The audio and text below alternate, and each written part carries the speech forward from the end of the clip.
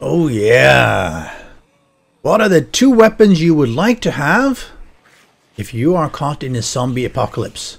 One of mine would be obviously the flamethrower. I mean, come on. Just been able to burn them all up. Oh, does it get better than this? Well, maybe it does. The second one is a chain gun. Chain gun. And of course a lot of ammo. Look at this. And one of the problems in 7 Days to Die, at least vanilla, is that you don't have this one. How many chain guns do you see when you walk around and you go do your looting, do your crafting? None. But this is what you want to have all, like I said. The chain gun, just setting them all on fire. Ooh, look at that. Nice. But now you can have it in 7 Days to Die. Simple mod. So welcome to another guide in 7 Days to Die, and this time I am covering Firearms, and it's number 2 by our very own Jayick. He's one of the modders that I've covered a few times before, and he does some awesome things. And this is an updated modlet. Previous one was obviously just a Firearms, and now this is a Firearms 2. And it's easy to install. Now it will work on both single player and multiplayer. Just have to make sure that if you're doing it on either single player or multiplayer, the client needs to have it and the server needs to have it. If both have it, not an issue, it will work. Now I'm going to leave the link in the description so you can go here and get your download. So just looking into it, has some basic stuff. Of course, he even has a basic wiki. He will tell you about localization. This is fairly important if you want everything to be nicely localized. You have to run a bat file. You don't have to, it'll work, just it won't have all the descriptions in them. Now it's some things about if you are updating with old versions of Firearms, I would suggest try and avoid that. It will work, but you can have some issues. And it has to install instructions as well, but it's very straightforward, and I'm actually going to do it as well. Now let's see the wiki. Let's look at the wiki. So you can go into the wiki and he will tell you a little bit about how the guns work, the ammo, the mods, workbenches, blah blah blah. There's a lot of things in there, and how to craft and how you can learn about the blueprint. So there's a lot of information in there. Go through it and play around with it a little bit.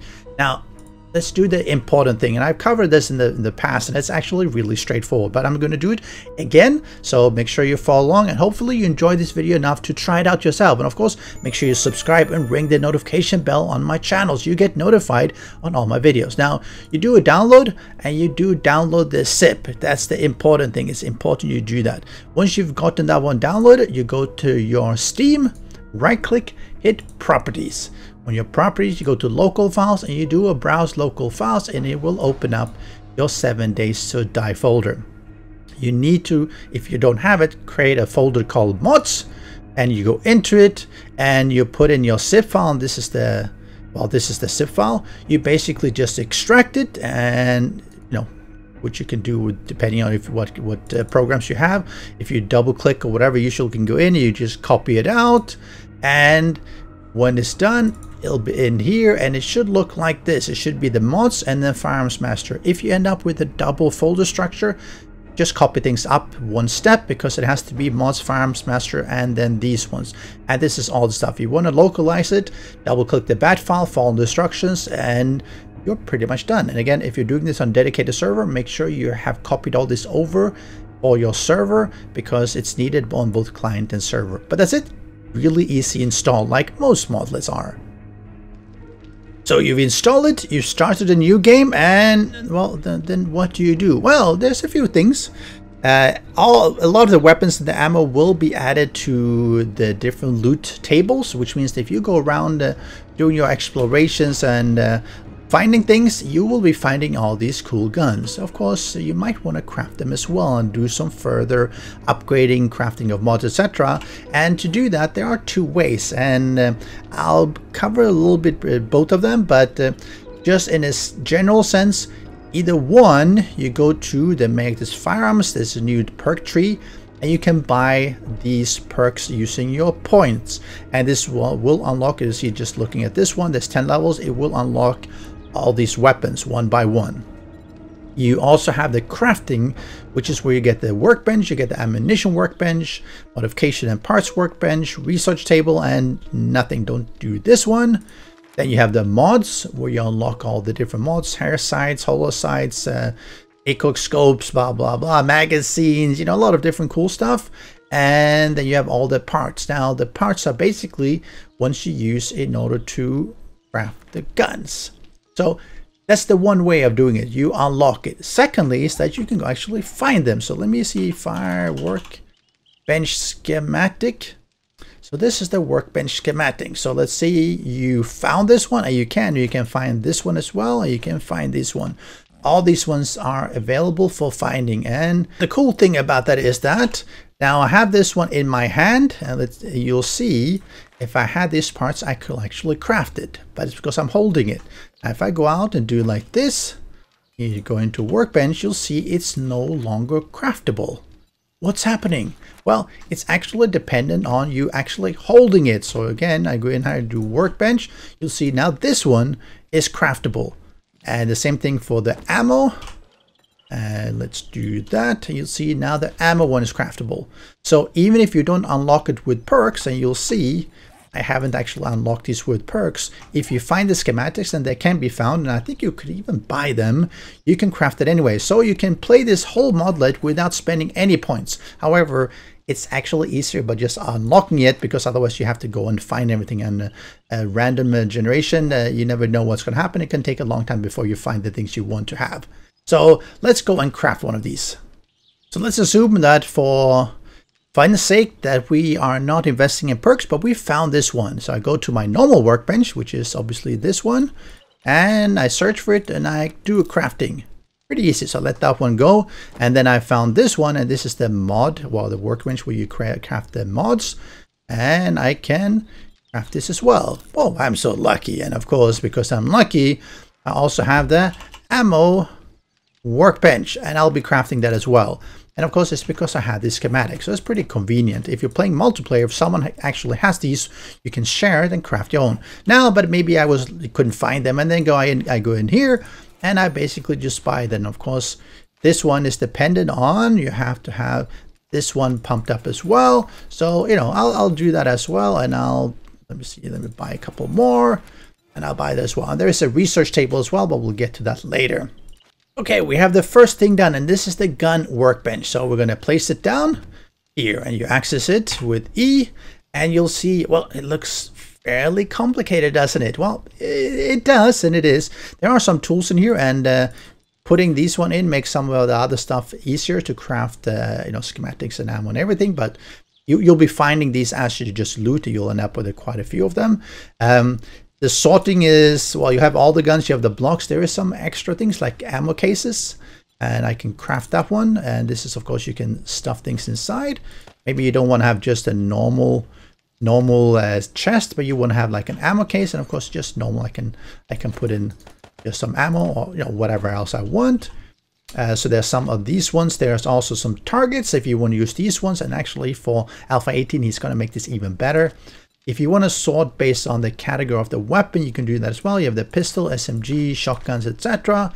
And there's of course the special one, which you have the flamethrower, and I believe, oh, there's a laser rifle. Ooh, never use these ones. So some of this, where you might think, hey, this is not quite appropriate. Why should you have a laser rifle? And I've actually never used it. And then you simply don't use it. You'll take it out in the XML, which of course you don't have to. Just that's what I end up just ignoring them. But let's say I want to have an AR-15. Now I need to have all these different parts. So you can find these parts, or you can craft them yourself. So it's back to sort of the pre-Alpha 16, where you had to go and find different parts and use those ones to craft. Now, how do you, if you can't find them, or you can't find all of them, then how do you get them?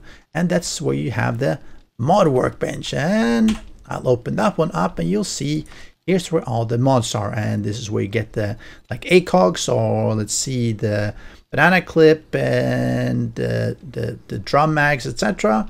So you craft them here, but you also craft, let's see here, all parts, and let's do the low tier parts, the different parts that you're needing in order to craft your weapons. So you have to check to see, okay, fine, I need a medium receiver, medium barrel, medium stock, medium grip, and the trigger. And then you go here to craft them, and of course under medium. And so it's receiver, stock, grip, rails, I don't think rails, etc. And as I'm doing this, you'll notice that, hey, you need a side pusher. And this is where these things are going to be required. In order to do some of these things, you see, you read, there are various things that you need in order to craft it. So you're going to need to find these ones before you get deeply into it. So it's not just as simple as in Alpha 17, where I'd say I want to make an SMG. I basically just some steel and generic mechanical parts, etc., and I can craft it. No. It's a lot more involved than that. You have to get all these parts, and to get these parts, you need to get more things for the workbench.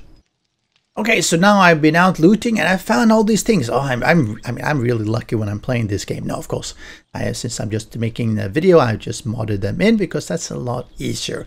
But you do find them when you're out and about. And either way, so now you'll see, let's say the receiver, and it says I need 10 of the scrap gun. But is that all you need? But what's this? Here's a second one. And you'll see here, if you don't have, well, sorry, if you have this one, you can actually just craft it using 10 scrap guns. It's pretty easy, right? But that's only if you have the receiver, which is this one.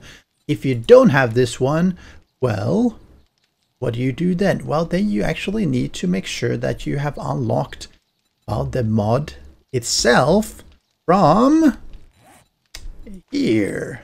You see this way unlocked. So let me just unlock a bunch of these ones. Let me just pump all this up. I get everything just to make it a little bit faster. So if I get to the medium receiver here, ISS here. So I unlock this one as well. Let me not forget. And now if I go to the medium receiver, you'll see I can either do it using scrap gun parts, which is the one that uses this one. If I take this one out, you'll see receiver, this one, it no longer shows. If I have it, I can do that as well. So it's pretty convenient that way.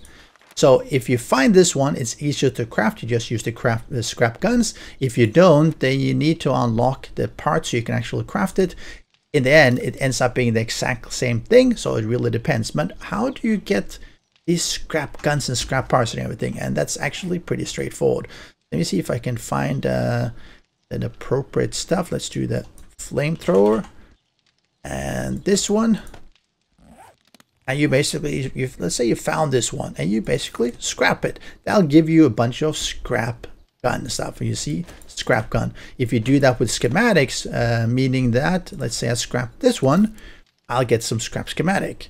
Now, if I want to have some scrap ammo, of course, you scrap some of the ammo. It's pretty straightforward, right? So if you find a few guns and you end up finding quite a few of them, you can just scrap them and use them to craft more parts. So we need to get this one. We need to get the, let's see, the barrel, the grip, the trigger. What else do we need to get? The stock. So let me get all these parts and we'll put it all together. Okay, I found everything, or rather I crafted everything. So I have all these parts and you see, now I can make the AR-15. Oh, I can also make the M16 because they are slightly different levels. Let me see if I can show that. We have on level, where's my AR? Okay, level 5, you get the AR-15, and then you get the M16 on, where is the M16? On level 6, because it's slightly better. So depending on what you have unlocked or what schematics you have, you can craft them. And let's see. If you find, let's say you haven't unlocked everything, but you find a schematic. Let's see if I can find an M16 schematic. This one, just like we did as far as crafting. If I do this, even if I haven't unlocked it because I'm holding it in my hand, it will actually unlock crafting the M16 as well. But now that I have it unlocked through all my perks, it doesn't really matter, but that's one way of doing this as well. So I do a craft and I will get my M16. Cool, right? And you saw I used all these items as well. You'll notice that I placed this one and there was a slight delay, and you will see that both single player and multiplayer, because whenever you access it in your hotbar, it's loading in this file, the asset file, which takes a little bit of time. But ooh, doesn't this look awesome? And well, I have no ammo for it. You hit R, you can see what kind of ammo it takes. So let me just get myself some 223 ammo, and I think it's, let's get this one. And I hold R and I select it. Let's run out here. And this is my M16. And you will notice, you'll see it actually ejects the casing on the right side, which is quite cool actually. It's a small thing, but it's cool, and the whole thing shakes a little bit as you're shooting it. So now we have a weapon, and of course all the other ones are crafted exactly the same thing. Large weapon, if you want to make the MRAD or M92 sniper, I think it's a sniper anyway, it works exactly the same thing. Now, and the same thing for the parts, you get the specific parts, the high tier parts if it's a higher tier weapon. And what about mods? So let's go into mods, and that's under the attachment here. So let's say we want to have a banana clip, and I don't have, let me get the duct tape. So I go in here and I craft the duct tape. Oh, maybe I'll get a bayonet and quick mag. Nah, let's not do the quick mag, but maybe we want a scope. Let's see. Yeah, I don't want this one. Parasite. Maybe I want the blue dot. Oh, I want forged steel. Of course, normally you wouldn't just cheat in like me, but it's just faster. So now I'm going to craft these ones, and it'll take a little bit of time for these ones to be ready. So while we're doing that, let's go look at, and let's get rid of this one. How do you make ammo? And some tips. And here's my tip. Bullet tip. Bullet tip casing and the tip. Now this is the ammo maker. And it's actually pretty cool. And again, just like anything else, it'll show you all these things. And it has all these, and we're looking for 223. And you'll see it has this 223 schematic because I've unlocked it. Just like I showed you before, if I don't have a C223 schematic, if I haven't actually unlocked that one, I can still make the 223 schematic, the bullets. If I have the schematic, just by holding in the hand, it will show up as something that you can craft here. 223, it will show up. So to craft it, I just need these things, which is the standard, because it's 223, and I craft it. What you'll notice is that one of these gave me 4. So if I do 100, or let's do 99, I'm going to end up with 400 rounds. So what this means is that what Jayick has done is rebalanced the bullets a little bit such that you get more bullets for the same resources. And I personally like this. You can change that around if you want to. And this one gives 4 per each. Some of the heavier bullets, like the, I think this 762. Not this one. This one will give you only 3, for instance. So it depends on the caliber of it as well. So it means that you end up with a lot more ammo than just using the vanilla guns. And I like that because if you're having all these guns, you definitely want to have, well, more ammunition. And imagine, and this is actually 5mm, I believe, for the chain gun. Imagine if each of these rounds, and the damage is not extremely high. If you look at the normal, this 223 does more, and I think that I have a 762, it does definitely a lot more. Can you imagine this one, if this one took 1 gunpowder per each and 1 casing and 1 bullet tip? I mean, it wouldn't be doable. It's, you know that you'd be using up, here's 100, here's 200 rounds, that's 200 gunpowder. It just doesn't make sense. So if I do the 5mm here, this one, if I craft it, I get 8. So it's, again, he's balanced it depending on the damage and what kind of caliber it is, just to give you a bit more ammo so you can actually use it, because otherwise it would be pointless if you never could use it. So my mods that I crafted are now completed, so let me grab them, and we go to the weapon and we do the usual modify, and you'll see it's actually looking quite differently here. So what Jayick did, because he wanted to be able to put more mods, not that you have tons of them, he's actually changed this one around. So let's put in the the clip, which increases the magazine by double here, different sight, the bayonet, and of course they all do different things. And this is the vanilla silencer, and he has his own there, a suppressor, and you can put that on as well. Pretty cool, right? So now I just reload, and you'll see, nice, it's got a different sight on it. You see it's got just a very slight zoom level on it. I don't know how much it is, but it's very slight. But look how awesome it looks. I love this one. And you also see, of course, that the damage has gone up because it's been using all these ones, and the old mods are also compatible in general. Of course, you might not be able to put all on all of them, but now it's 40 rounds in the magazine, and you'll hear that one, it sounds differently as well. Pretty cool. So what about the last thing, the research table? So I'm going to show you that one as well. So we're going to put one down here. Now, of course, it's crafted like everything else. And you'll see, oh, this is where you get all this stuff. So how do you do these things? Well, you need to find these 3 books, and they all correspond to, if you might want to make ammo schematics, you need the ammo manual. If you want to make gun schematics, you make this while you get the gun manual and mod manual. So let me pop them all in here. So because I have the gun manual, I can now turn my flamethrower into a schematic. So I have this on one of my inventory, of course, and I do, if I can't find it, I just search for it. Flamethrower schematic, and you'll see I need a flamethrower, I need some paper, I need some scrap schematic. Of course, like I mentioned, you get the scrap schematic by just trashing or scrapping other schematics you get, and you craft it. And now I have a flamethrower schematic. And why would you want to scrap your flamethrower just to make a schematic? And well, that's where it gets interesting. We would then go to our workbench and we want to make our flamethrower.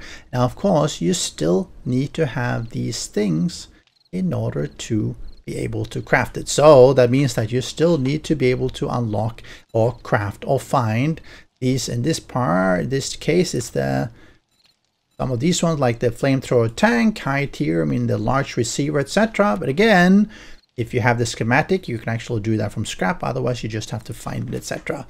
So assuming we have all this one, I craft it, and now I have a flamethrower, and it just happens to be slightly better. So you can see how this all comes together. You find schematics, you can scrap them for just generic scrap schematic paper. You can turn your weapons into gun schematics, or you can find this gun schematics and the mods and the part schematics and craft the guns that way. Or if you like to do it the perk way, you just buy all the perks and spend the points. But if you just like to sort of do it the roleplay way, where you feel that you should be finding everything, all the parts one by one, then you can just do it that way instead. So let's try out some of these mods and some of these weapons on some zombies. And let me go down there and turn the light on again. We now have, like I showed before, the M16, and it's nice. It's really nice. Of course, it's a basic weapon. We have, let's say here, we have a grenade launcher. Of course, let's make sure we are reloading it, and somewhere there. Oh, that went way too far. Okay, that's much better.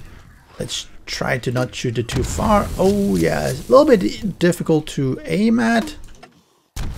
Oh, but that went really well. Oh, let's run back a bit.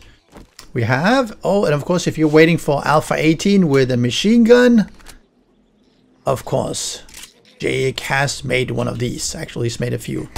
And I put on a different scope as well. This is the Alien high-tech scope. And obviously, it has a huge capacity because I put on the, let's say, the drum mag as well. So it's got tons of ammo in the magazine, so you can just stand here and just shoot all day. And of course, it has quite, oh, I don't know what did I hit there. I hit something, can't remember. Ooh, I got spooked there. He snuck up on me. Now, of course, it's slow to walk with and slow to actually shoot with, but it's nice if you need to lay down a lot of fire. Now let's you died there. Let's put in a bit more. What can we do? Let's do some cheerleaders. All right, now this is the laser rifle, and look how awesome it looks. And this is, I think, why I made that alien scope. And it's got this really cool kind of laser beam. It's slightly slower than he's shooting. I think there might be some limitation, but it does awesome damage, but only has 5 before you have to reload, and oh, very slow. Come on. At least you can shoot. And of course you might not want to use this one in the game, but this is a good showcase for some things. He was playing around with having a different kind of shot, and it does obviously a small area effect, as you can see, and a revolving drum. So yeah, and of course the chain gun. Who doesn't like that one?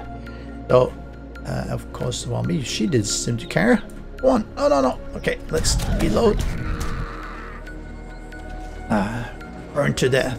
Well, I hope you enjoyed this little bit of a guide of how you can install and use and play around with Jayick's Firearms 2. And if you like this one, try it out in Alpha 17. And stay tuned for Alpha 18, because Jayick has taken his Firearms modlet, he's taken, I believe, his melee stuff, and he's put it all together into one, so you have easy access to all his weapons, and it's going to be awesome. And oops, I think I was shooting with this one. I made some holes in the ground. But anyway, that's gonna be it. And let's see. Yep, it does destroy the asphalt as well, as long as you hit it. Yep, looks okay. I'll catch you again. Special thanks to the great patrons supporting the channel. If you would like to join the vetted community and support these videos, do follow the Patreon link.